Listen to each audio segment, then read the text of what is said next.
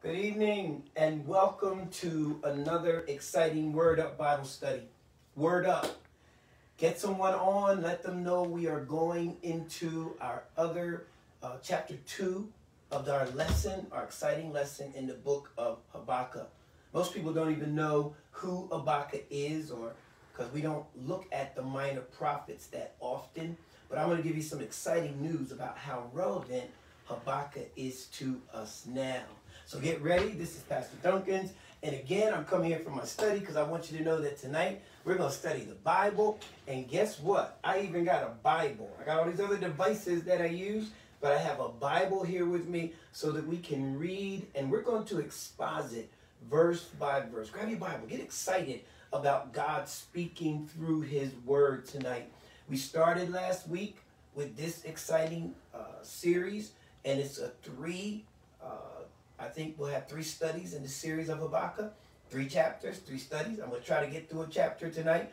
Each chapter is relevant to your life because of who Habakkuk was and what Habakkuk did. So let's pray, and then we're going to go into the study of Habakkuk. Make sure right now you're letting some people know we're on. Many people got blessed through this study last week, and I want to pray right now so we can get ready to hear what God is going to say with us. Will you pray with me? Let's pray. Father God, again, we come thanking you for your word, thanking you for your presence, knowing, God, that we cannot live without having you give us knowledge and direction and guidance. Lord, I pray that someone who tunes into this study tonight will recognize your sovereign power and know that everything is still in control. And God, right now I ask that you would bless my mind, bless the teaching, bless the words, and as we study the lessons that you wanted us to get through this great prophet, Habakkuk. And we thank you right now for everything that shall happen in Jesus' name. Amen. Grab your Bibles and go with me to Habakkuk chapter 1. Chapter 1. Now we're going to go to chapter 2, but I need to get you to understand what and the reality of what Habakkuk was doing. And the first verse of Habakkuk chapter 1 says, the burden which Habakkuk the prophet did see. The second verse gives us a clue. O Lord, how long shall I cry, and thou wilt not hear? Even cry out unto thee of the violence, and thou wilt not save. Let's talk about it. Habakkuk was one of the minor prophets. He was the 8th minor prophet. Minor not in their weight or what they were saying, but they were minor in what they wrote. Most of the minor prophets, there are 12 of them. He was the 8th minor prophet. They wrote during the time to speak what God wanted spoken, but it was God speaking directly for a specific time. And what happened with Habakkuk? Habakkuk did something that no one else did. And I gave this study a theme last week. And here's what our theme is. And that is, God, we need some answers. Almost shocking. God, I need some answers. We're almost taught not to ask God or not to question God when things don't go the way that we want them to go. You know, too many times on this faith journey, if I could get a witness, sometimes the facts of my situation contradict the faith of my situation. Everybody know what I'm saying? Sometimes I'm standing by faith, but the facts are all in my face telling me, are you sure this is what God said? Well, Habakkuk said, I'm just not going to sit there and not ask God because I'm hurting too much. This burden that I have is for my people. So Habakkuk is different because he didn't give the people of God an oracle or just say, hey, this is what God said, straighten up. No, he went straight to God. And I want you to learn something right there. Habakkuk said, you better quit listening to this prophet and that prophet and this, we want to go and get this apostle or this pastor. And no, God said, you can come to me for yourself. I hope the first thing you open up and learn tonight is that when you open up to God, you can speak yourself. Look at what Habakkuk did and understand he questioned God. 2 great questions he asked God. Same questions all of us have. In that first chapter, that burden on his heart was because of his love for God, his love for his position, his love for his walk, his love for his work. But the burden was, God, why are you allowing all this stuff to happen? And secondly, why are you going to tackle it this way? So let's deal with that, because I want us to be able to relate to Habakkuk. All of us know that we've asked God this question. Why is almost like, I don't want to do that. But most of us know that we have had the same thought that Habakkuk had, was, God, if you're so powerful, if you're in control, why is all this evil happening? If you are an all-powerful God, why did my husband die, and yet I saw where a drug dealer made it through a shootout? God, if you're so all-powerful, why am I having all the trouble I'm having in my life? And I'm a believer serving you every day, and you got people running around who aren't serving you at all, and my life seems like it's not. God, I just want to know why. And we ask God these questions. Why is my child sick? Why am I going through this? And Habakkuk said, I am perfect for you to study, because in the time that we're living in, God wants us to know that he will answer why. You ought to get ready for this, because Habakkuk pulls no punches. He tells us to ask what God is saying. So it's a perfect, if I could just divert for a minute, that first verse tells us in chapter 1 that Habakkuk questioned God. Get that in your mind. You can question God. It's all right. But also, the part of this theme says, God, I need some answers. I have some questions. And God says, I will answer, but watch God. But keep living by faith. I love that. I will answer. God never says I'm going to shirk from the answer. God is very transparent. God will answer. I'm going to teach you how to get to the answer that God has for us. But we need to really, really understand. I told you I was going to approach some issues here that's making Habakkuk perfect for me as a pastor. Watching how the church is going. Anybody be honest out there who knew the days when we had some church? Is there anybody with me? Where are the folk that can say, these young folk haven't seen any good old church? Can I get an amen? I'm talking about elbow to elbow, shouting, hot, sweating, and the Spirit of God coming down, and an anointing. I'm talking, we can't, now, you know, I know because of the pandemic, but I'm talking about from the door, from the youngest to the oldest, there was this camaraderie, this common bond that had a respect for the Word of God. We are now in a culture that's moving by light speed that does not respect the Word of God the way that they used to. You know what I'm saying? This culture, their beliefs and their practices don't keep God in the high esteem. So we have a culture that's coming forth that's inquisitive. And here is the problem. The church doesn't want to answer the question. You know what I mean? And I watch this as I go through generations, that we as believers, and especially as leaders, we ought to be able to, and the Christian word is apologetics, we ought to be able to answer some questions without getting frustrated. But here is what the church is, what the world is accusing us of. Anti-intellectualism. You know what that is? That means that we want to give a simple answer, and we don't want anybody going into a healthy, vibrant conversation to question the answers that we give them from the Bible. And because we don't do that, we go into this place where we just want to give you our safe answer, and we get mad if you question our answer, because that's just how usins think. Or we go the other way, which is hyper-intellectualism, where we go and just retreat back to our good old church language. Well, I'm going to exposit this text, and this is what I'm preaching from this pericope, and I want you to know that if you go into a vibrant alliteration of what I'm speaking, you will the world don't want to hear that. The world wants to know, how can you help me with my problem? That's why Habakkuk is perfect. I'm going to show you how to answer, because Habakkuk found the way to answer. Because there's other areas that people are leaving the church because we don't want to answer their questions. Gender, sexual identity. Church don't want to speak about it. We want to give an answer, say, I found this in Romans, and that settles it. No, we're talking to human beings. That's not what Jesus would have done. We got to make sure we can answer. That means we got to make sure we get into the Word and know so we can answer. But also racial reconciliation. You know, it's something. I see a lot of my evangelical brothers. We're supposed to be going to the same heaven. They don't believe in social justice or racial reconciliation. They just believe, they want to say there's no liberation in the Bible, that there's no place for setting people free. All of this, God is going to get us to answer these questions. But these questions go from theological questions down to morality and personal behavior. And God is saying, we as the church need to be able to answer these questions for folk. And if we don't, then the church is not going to be as powerful or get the word of God across. But watch this. Also, you people, I'm not talking about just millennials. We've worn that word out. Also, you jokers out there, I'm talking about every generation. Once we give you an answer from the Bible, don't act like your authority is somehow higher than our authority.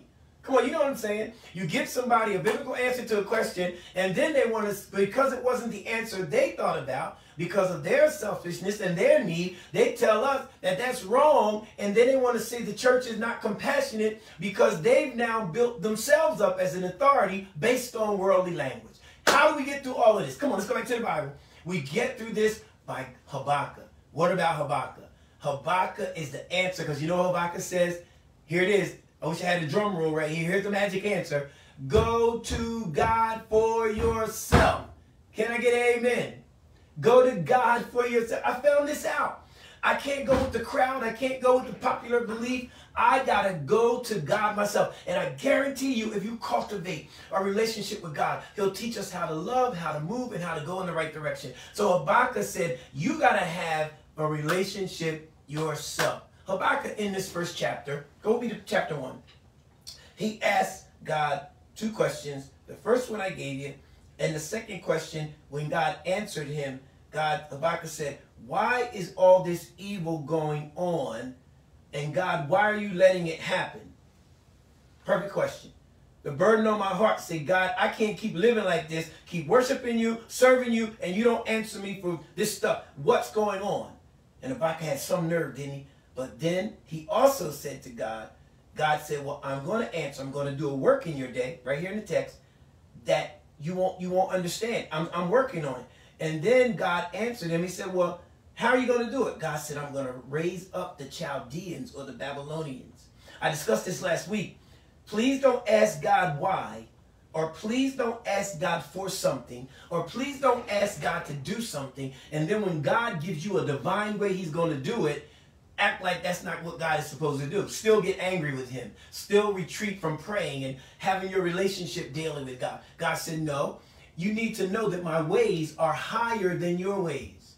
We need to thank God that his ways are higher than our ways, because it's the only way God chose us to be a part of his kingdom, because he saw something in us that we did not see in our sinful nature. Somebody ought to be glad that God's ways can look beyond our faults and see our needs. He says, so the way I'm going to do it, you may not understand. He said, but I'm God. Here's what he said. I'm going to bring the Chaldeans in, and they're going to come, and they're going to take you captive. And he goes through the verses telling what he's going to do. And then at the end of the chapter, Habakkuk is still shocked. I like his energy. Habakkuk says, God, if you're supposed to be the all-knowing, holy God, now, God didn't say this. Habakkuk said this. He said, look at verse 13. Thou art of purer eyes than to behold evil, and cannot look on iniquity. Wherefore, looketh thee, on the iniquity. Wherefore, looketh thee, whom thou is sending to deal treacherously with us. So y'all with me? Here's what Habakkuk is saying. God, why would you use somebody more evil than us? Why would you use the Chaldeans? And then God gives him an answer of what he's going to do. And that takes us into chapter 2. But let's kind of get a handle on where Habakkuk is. Because Habakkuk said in first verse of chapter 2, y'all go with me? Chapter 2 of Habakkuk, go to chapter 2. He said, I will stand upon my watch and set me upon the tower, and will watch to see what he will say unto me, and what I shall answer when I am reproved. Here's what Habakkuk said. God, even though I don't understand what you're doing, I'm going to watch and wait and listen for what you're going to say to me. Please write this down. God will answer. Most of the people in the Bible who did powerful things for God is because the first order of their confidence was God was real, and they waited to have God speak to them. He said, I'm going to watch and I'm going to wait to see what God will say. Okay, am I talking to somebody? Have you watched and wait? The figure here is him sitting on a watchtower, meaning that he still had the proper attitude. I don't want you to think that Habakkuk was getting snippet with God. What Habakkuk was doing was, Habakkuk was saying, God, I don't want to, I don't want you to be angry. I got to ask you one more question. I'm respectful, and I do know that you have the right, but I know you're going to answer me. That's the blessing. I want somebody to know right now, whatever the question is, maybe you've been looking for the pulpit to answer it. Maybe you've been going to this preacher and that church, and you've been sitting around in your own mind. But have you ever thought about in your mind saying, God, I'm going to sit somewhere quietly and watch and see what you will say to me? He was respectful enough to know that we have to wait on God. Wait on God. Why wait on God? Look what Habakkuk was up against. Most of the time, you got to know the background, because that's what people tell me when you get into your problem. The reason sometimes the preaching doesn't do anything, or what somebody's saying doesn't do anything, is because you are in your own world, and I don't really know what you're going through. I never claim when I'm preaching to preach this one-sided preaching that, yeah, and all you got to do is this. No, I know that context matters. What you've been through, what you're going through, how you've cried, your circumstances.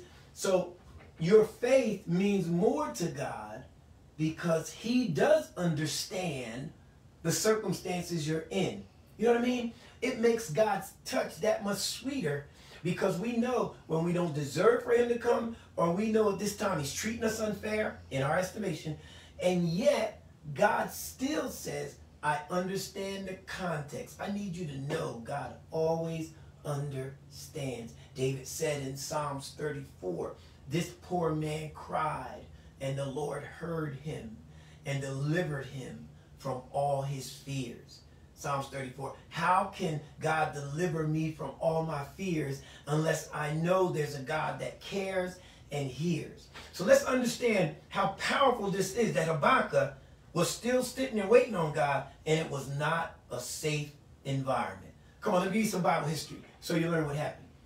If I were to take you back to the times that Habakkuk is actually preaching in or prophesying in, you will understand why this burden was so powerful on Habakkuk. Let's go back to my Bible readers. You already know this, that there was there was Saul, David, and Solomon. They were the three kings that actually were a part of the united kingdom of God, right? They all served God for about 40 years apiece. And then came the time when Solomon died, the last king of the united kingdom. His son Rehoboam took over. When Rehoboam took over, Rehoboam actually told the people in 1 Kings chapter 12, I'm going to be a harsh king. I'm going to put more on you than my father put on you. And when he said, I'm going to be a harsh king, all of a sudden, the people rebelled. There was another man named Jeroboam who raised up a rebellion against Rehoboam. And when he raised up the rebellion against Rehoboam, there was a split. That's how we got the 10 tribes of the north, which kept the name Israel, and the 2 tribes, Judah and Benjamin, which kept the name of Judah. That was the northern tribes and the southern tribes. So watch this. The 10 northern tribes, or Israel, for the next 200 years after the split, they found themselves walking away from God, walking around in idolatry, never listening to the word of God, not setting up the things of God. They found themselves in a position where they were not listening to God. They backslid, idolatry, you name it, they were doing it. Well, God got tired because one king after another king after another king, they ended up with 20 evil kings in that 200-year period in the northern tribe. And then in 722 BC, we had the Assyrians come down and they captured and took Israel away. Now watch this. Most Bible readers know this. That was the end of Israel. Because what happened is through generations and generations, they began to intermarry with the Assyrians. And when they began to intermarry, there were no pure blood Jews left during this period of time. Once they went into Babylon, Assyrian captivity. And when they got into captivity, we found out that the Assyrians now, when they married them, that's where the Samaritans came from, who the Jews hated. Parenthetically, in Jesus' time, you remember the woman at the well, and it says Jews doesn't have any dealings with the Samaritans. That's because the Samaritans were not pure Jews. They were intermingled. And that came about, and they disappeared. 10 tribes of God's people, you need to hear this, all disappeared because of their sins.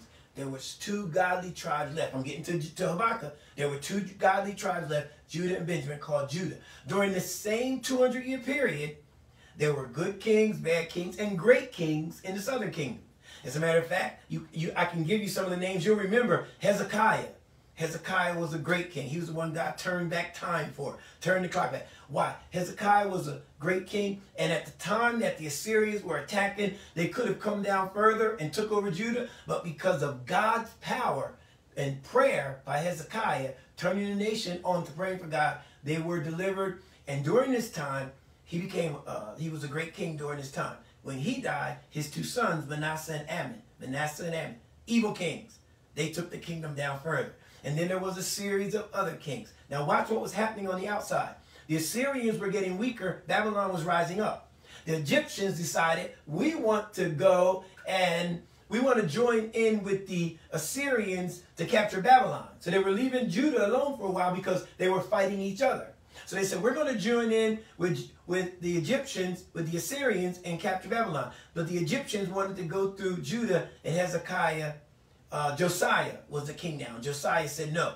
Now Josiah was one of the most powerful kings of the southern kingdom. He was the one who brought back the word of God, the commandments of God. He rebuilt the temple. He tore down the groves. He did. When you read about Josiah, I got to move on. There's a revival under Josiah.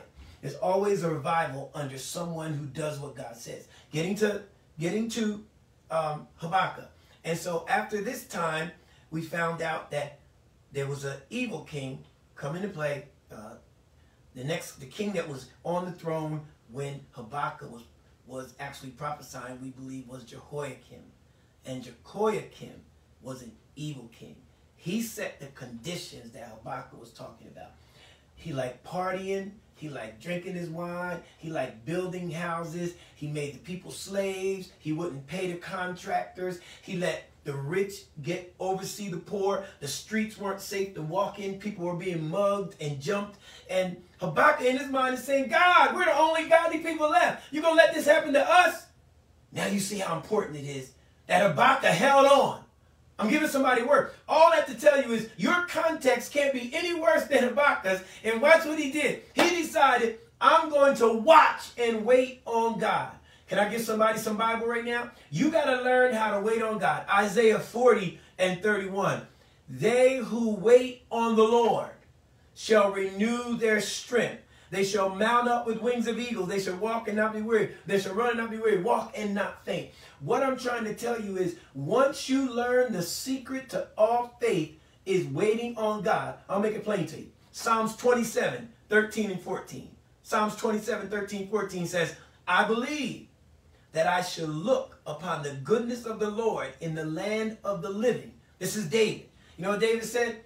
No matter how far down you go, I got to work with somebody. Wait on the Lord. Don't just wait. Be of good courage. Wait on the Lord. That's how he ended that Psalms. We read Psalms 34 all the time, but I'm encouraged because here is what happens when we wait. Waiting is just not for God. Waiting sometimes is so we can catch up to where God wants to take us.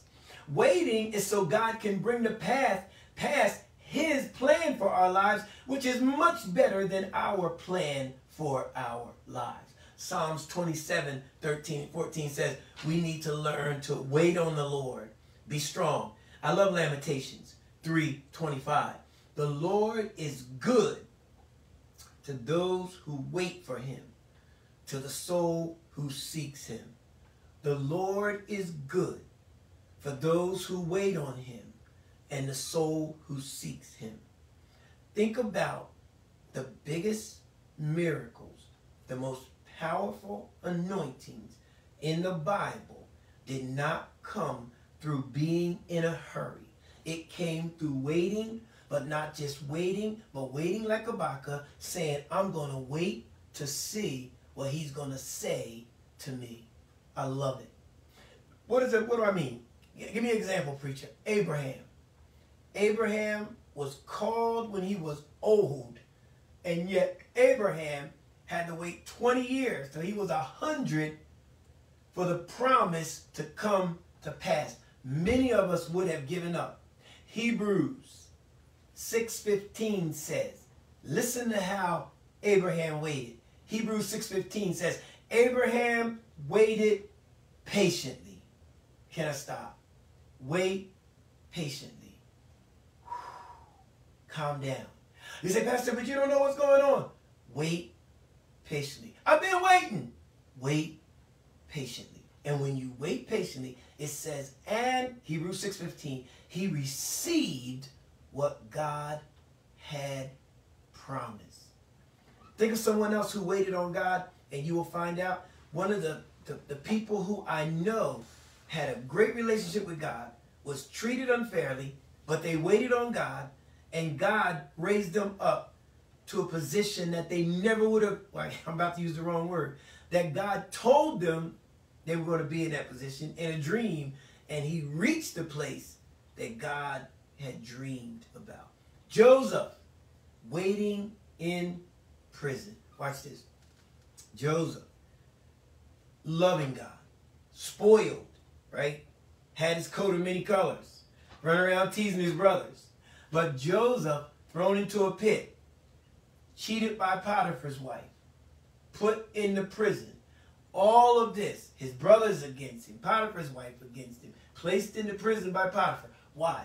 All of this, God was taking him through a process so that he could learn or get to the position God had for him. Thank you, Holy Spirit. Somebody, there's a position God has for you that you may not like, but it is better than the position you would have had if you did not wait on God. Take God's word for it. He waited and waited, and all of a sudden, Joseph was raised up to the second in command over Egypt. A lot of times, we look at that and say, wow, you know, if I wait on God, I'll be raised up in this secular world. That's not the blessing. The blessing was he was able to bury his father.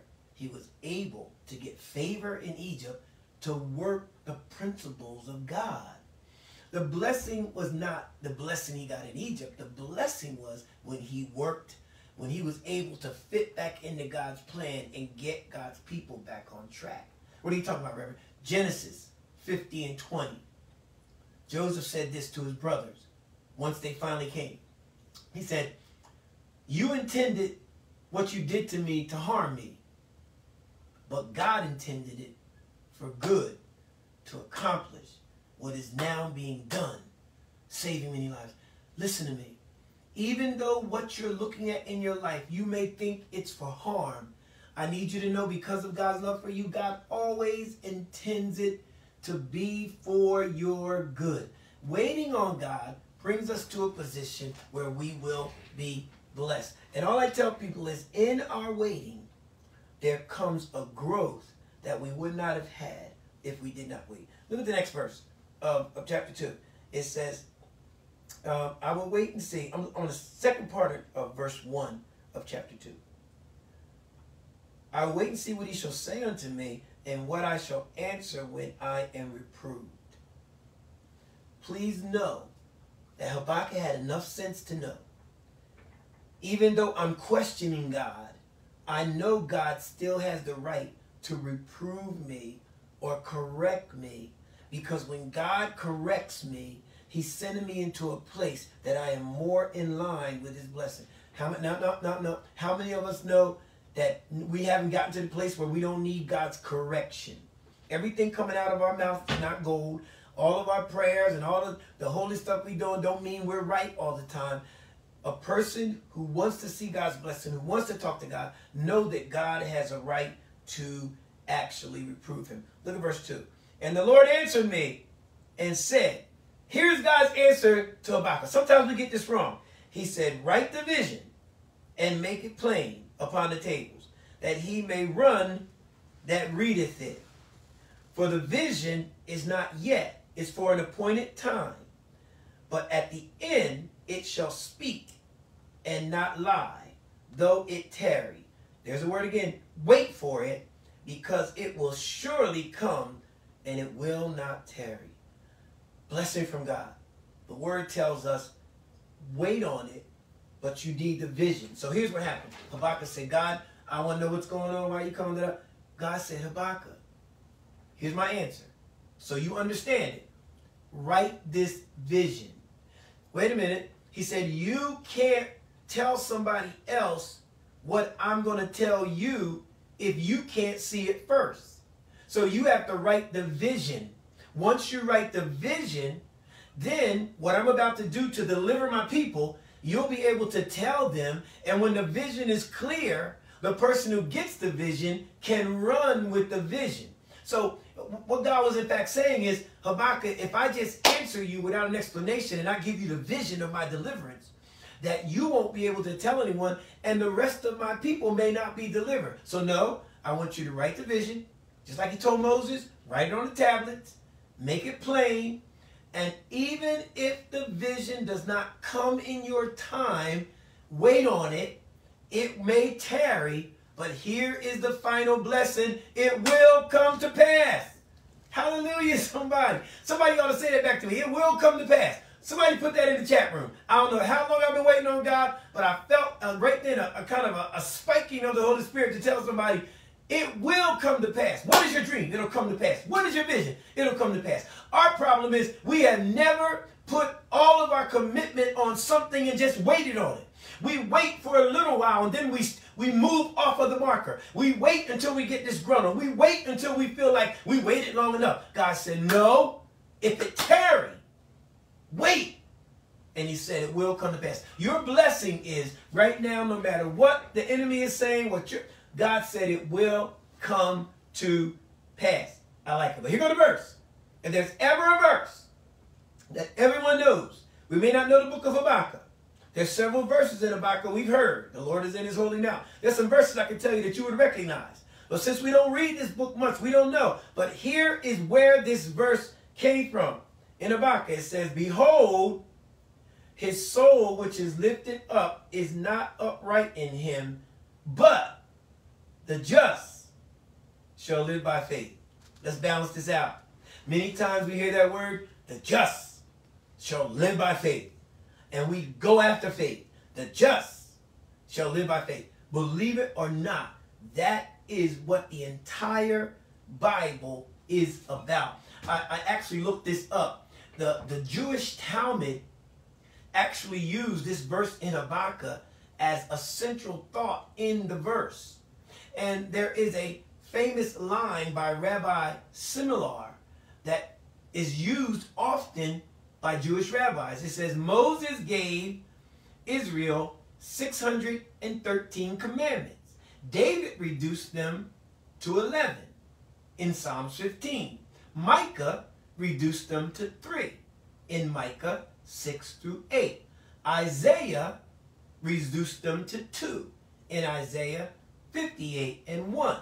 But Habakkuk reduced the entire commandment of God to one thought. The just shall live by faith. Here it is.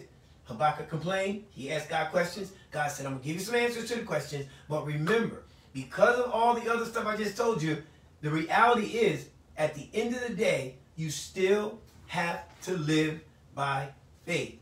Even when your conditions contradict your faith, you have to live by faith, because faith is going to be the only thing that can get through to the heart of God. You must live by faith. What am I saying? I'm saying that the first part of this verse, verse 2 and 4, and we're going to go to verse 5, we don't like, because the verse says he's lifted up in himself. Look at verse 4. It says, because his soul was lifted up in him. Here's what God is saying. You like to come at me and ask me all kind of questions, but don't think that you can live by faith if you're also lifted up in your pride. Because a lot of times our assumption when we go to God is that, God, I'm coming to you in a righteous way. The stuff I'm asking you about, come on, God, Stevie Wonder could see this ain't right. God is saying sometimes you're lifted up in your pride. Pride, every man has pride. I was listening to one commentator that shows us pride is not just for the rich. Pride is not just for the poor.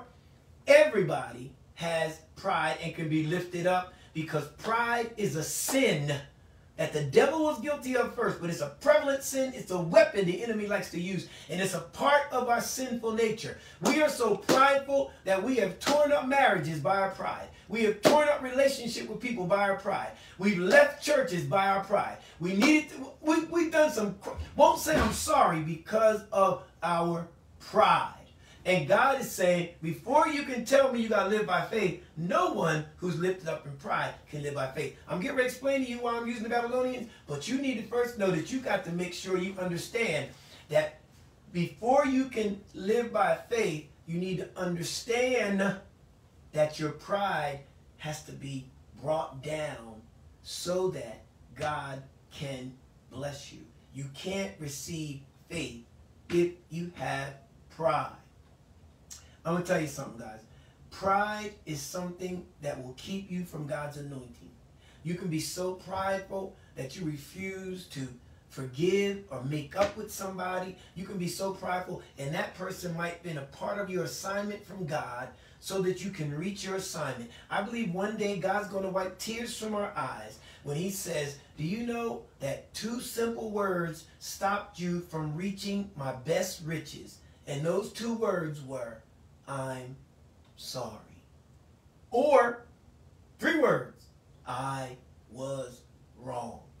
Prideful people cannot say any of them. Subsequently, what this verse is saying, prideful people also can't live by faith because our mind is too wrapped up in us. Let me give you an example of what God means by faith. Romans 4, 16 to 20, we talked about Abraham. But listen to the language of Romans 4, chapter 4, verse 16 and 20. Therefore,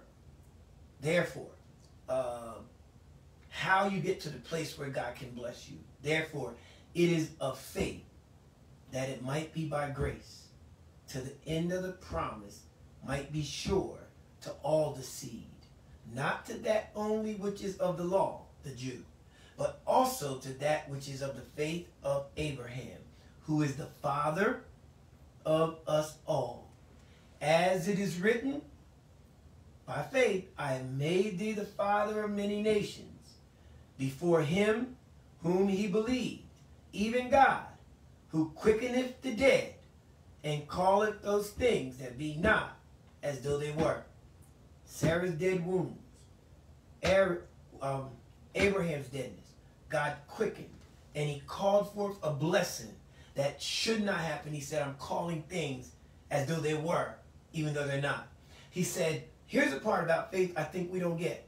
Who against hope, believe in hope. We can't ever be hopeless when we believe in faith. Because faith says, hope may be against you, but you keep hoping anyway by faith. The prize may be out of your reach, but don't give up by faith. I'm helping somebody right now. That he might become the father of many nations according to that which was spoken. So shall thy seed be. And being not weak in faith. Stop, Pastor. Read it. It didn't say he was not weak. Sometimes you're weak, but your faith is strong in God, and that's how God can keep you. You're weak in your own actions, but he said he being not weak in his faith. How do I know that? He considered not his own body. Now dead. His body was weak, but he still believed in God.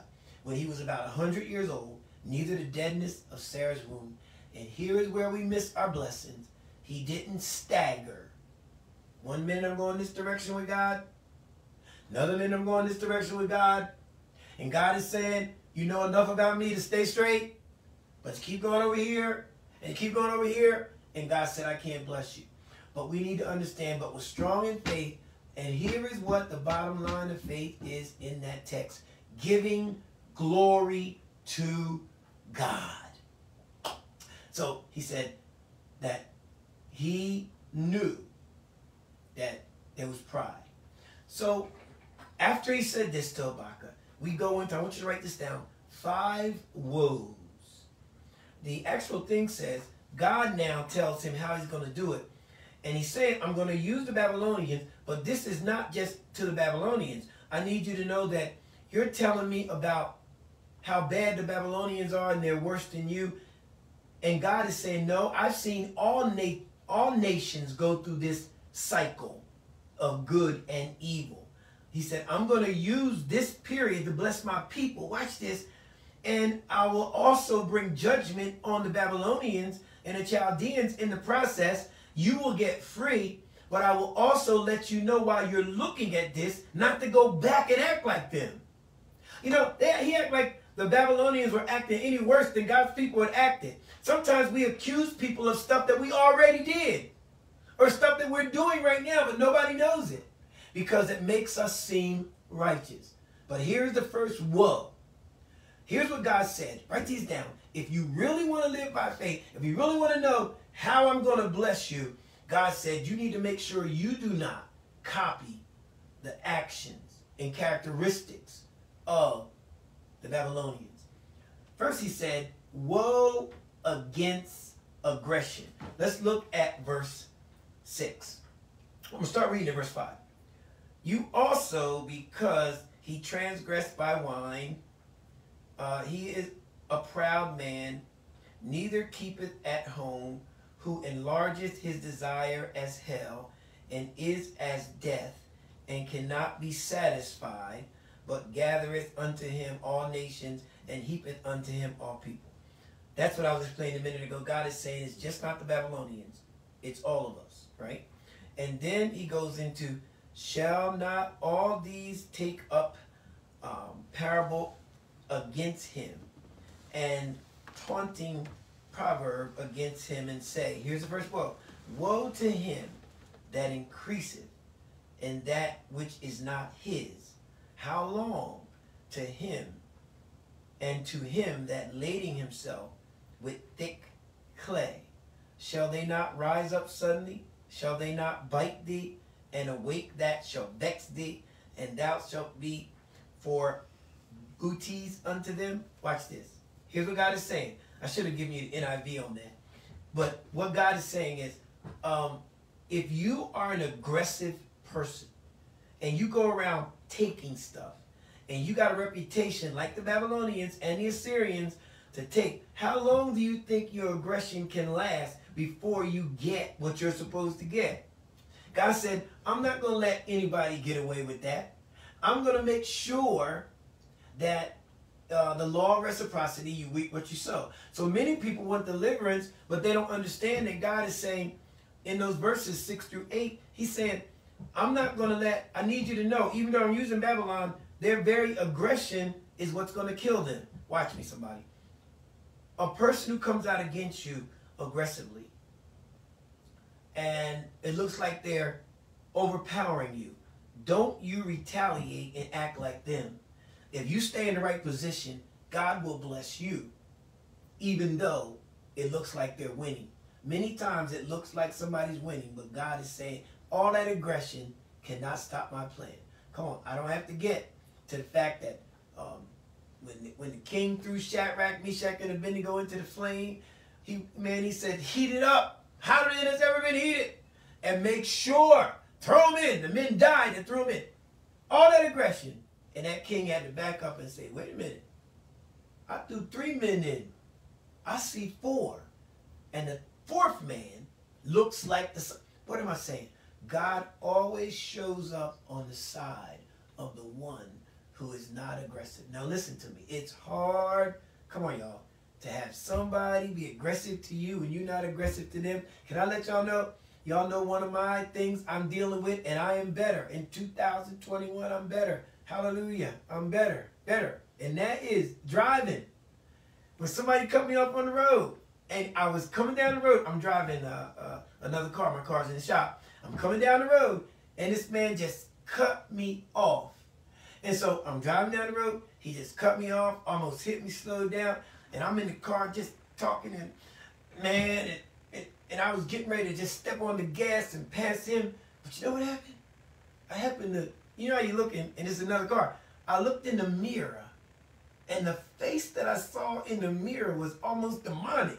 My face was all frowned up and wrinkled up. And it was like God brought me back and said, leave that man alone. Have you ever seen your face when you were being angry and aggressive and demonic with folks? I know some, don't turn me off. I'm talking about you. You ever seen your face when that happens to you? All I'm saying is God is saying, what I'm going to do is I'm going to get the Babylonians because of their aggression, but I don't want you to act like that. Second, well, it's in verses 9 to 11. Watch this. Verse 9. Woe, see it? Here it is. To him that covereth an evil covetousness to his house, that he may set his nest, on high, that he may be delivered from the power of evil. Thou hast consulted shame to thy house by cutting off many people, and hast sinned against your own soul. For the stone shall cry out of the wall, and the beam out of the timber shall answer it. Look at what God said. God said, if you are a person of greed and covetousness, and you want everything for you, and it's all about you, you bring shame to your own body. Some of us wonder why I haven't gotten blessed. God said, if you're the kind of person, everything is all about you. All I'm trying to get is for me. I'm trying to get. And it's one of the things I told you I don't understand sometimes about, you know, when I'm working with other generations that may not have gone through a period of biblical literacy. They want everything in the church to turn around and be for them, but they don't want to get on board with what some things that God has to say. I'm not saying that any generation is right. I like to have my church understand there's 5 different generations in the church. And I need you to know that I want every generation to be spoken to by the word of God. But remember, God has to have the last say. It can't be my way or no way. Too many Christians live the my way or highway thing. Like, it's like, either you do it my way. I don't understand. The pastor didn't do it my way. The deacons didn't do it my way. The church didn't do it my way. My husband didn't do it my way. And you get to this point where everything is about you. God said, whoa, if you are a covetous person, if you're one of them selfish person, God said, you are going to get to the point. This concerns the building of your own nest, is the language used, instead of looking out for people. I believe one of the, which is hard to do, one of the most blessed people there is, and I got to hurry, is those who think of other people before they think of themselves.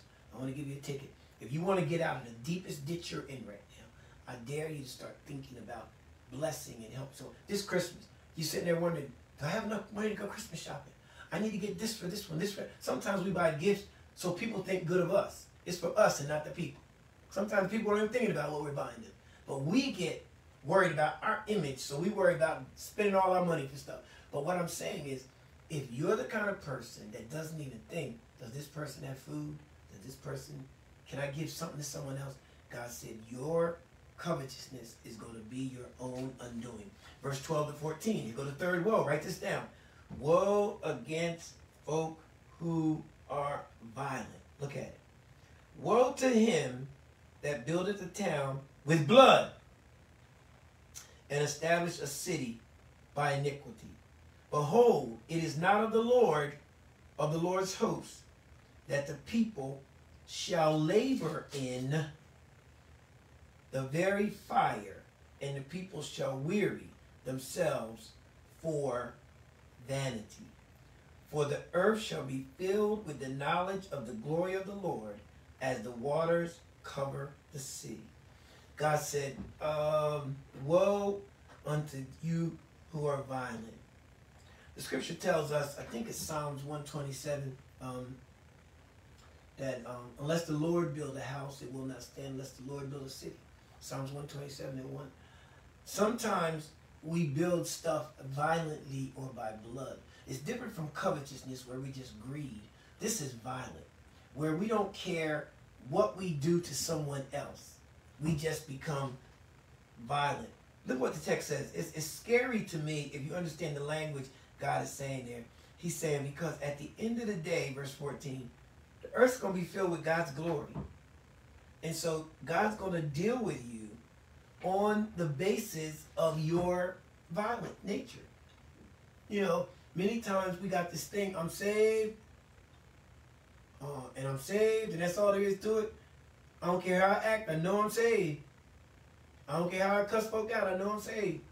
I don't care how I treat people, I know I'm saved. Do you? Maybe you know it, and God doesn't. Some of us don't understand that we have to work out our salvation with fear and trembling. And when you can be violent, and it does not, your spirit is not sensitized to it in any manner, then that puts you in a place where you can't be blessed. Here's the fourth woe. Woe against humanity. This is a serious one. Let's read verses 15 to 17. Thou art filled with shame. Woe unto him, here's the woe, verse 15. Woe unto him that giveth his neighbor drink, and that putteth thy bottle to him, and maketh him drunken also, that thou mayest look on their nakedness. It's heavy. Watch. Thou art filled with shame for glory. Shame for glory. Man, that's heavy. Drink thou also, and let thy foreskin be uncovered. The cup of the Lord's right hand shall be turned unto thee, and the shameful spewing shall be on thy glory. Woe against a person who goes against another person's humanity. One who wants to expose another person's weakness. One who wants to prey on another person. One who sits around and thinks of ways I can watch this person fall. One who wants to rape, using this word contextually, and you want to take advantage of someone against their will. So you want to get them drunk first. You want to get them to the place that they can't stand, and then you expose them. God said, woe unto you. You will not get away with playing and doing that to other people. Nothing good comes from that. And finally, verse 18 through 20. Woe against idolatry. The 5 woes. God says, the worst woe of all. Everything I said is bad. But here you are coming to me, and yet you want to serve other gods. Or I'm not truly your God. I'm just somebody you come to when you get in trouble. But I'm not truly your God. Look at verse 18 and 20. When he said, God says, what profiteth the graven, talking about graven images, graven image, that the maker thereof hath graven it, the molten image, and a teacher of lies, that the maker of his work trusteth therein to make the dumb idol. Woe unto him that saith to the wood, awake! To the dumb stone, arise! It shall teach. Behold, it is laid over with gold and silver, and there is no breath at all in the midst of it. God is saying, no matter what's going on in your life, I am the only true and living God. And anything else that you have made a God is why there is failure in your life.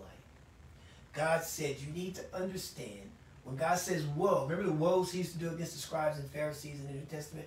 Woe is when God is saying, you better wake up and you better hear this, because this is what I'm going to do to the Chaldeans, to the Babylonians. But I also want you to write this vision down, because I want people to know You can't act like this as my people anyway. Now, this text, but the Lord is in the holy temple, let all the earth keep silent before him. That's a great opening worship line that we heard people use. You may not have known where the line came from, but that's it. It is the last verse of the second chapter of Habakkuk. So remember, we're going to chapter 3 next week. But watch this. Habakkuk, the first two chapters, his complaints. The first two chapters, he's getting in God's face. The first two chapters, he wants to know, God, what you going to do? The first two chapters, he's, come on. And some people live their whole life like that. You never know who you really are until you get to the third chapter. This third chapter is a poem of faith. Martin Luther, who is the father of modern Protestant faith, it was Martin Luther who took this verse, the just shall live by faith, and it became the cornerstone of the Protestant movement. It became the cornerstone of all of our churches, that we need to know, I can't live by man's rituals, I can't live by what the Pope says, I can't live by what other folks say. At the end of the day, I got to live by faith. So, I hope you enjoy this. I hope you understand. I hope you're getting something out of this. Name of this message, name of our teaching, God, I need some answers. God said, I'm going to answer you, but you still got to live by faith. But you still watch where we go next week. God bless you. This is Pastor Dunkins. I want you to go in to read the third chapter of Habakkuk. And what you need to do, I'm reading the King James because it stimulates, from my past what I've been doing. But you can read the NIV, or you can read a New King James Version and probably get a better literal translation. But I just love when hearing and feeling what that King James is saying, because I've studied it. So I want you to get into your book, find out, and if you took nothing away tonight, take this away. I'm going to live by faith. I'm going to make sure I don't do any of those woes, and I'm going to make sure I wait, hear what God's going to say, and if I don't like what he said, I'm still going to live by faith. God bless you. I need you to go to our website. This is the time of year when we're doing extra giving with our Building Better Lives. We fed over 1,000 people in the last 2 months in both of our locations. Right now we're looking to do more with our CDC. We're looking to do more as we collaborate with folks. So if you want to have a good place, our toy drive, we're doing the Angel Tree, where we're actually, getting presents for kids of incarcerated folk. We're making sure that the Angel Tree Project, we're doing that. Plus, we're doing toys for our local kids around. We have a grief workshop on this Saturday. And go to our website. Please get this. Go to our Facebook. We have a grief workshop. Many people, their mental health is being challenged. Please come out to this. So it's in person, so you got to call, or you can come out. It's going to be a little continental breakfast. And then we have Dr. Angela Clack, who is a trained Christian psychologist, and she's going to be able to give us some important biblical applications to help our mental health. So I need you to come and be a part. It's going to be at our Vineland location, which is 1837 Northeast Boulevard. Just go to our website, get directions, come there. You're invited. Free will offering. Doesn't cost a thing. God bless you. Remember, you can ask God questions and he will answer. See you next week.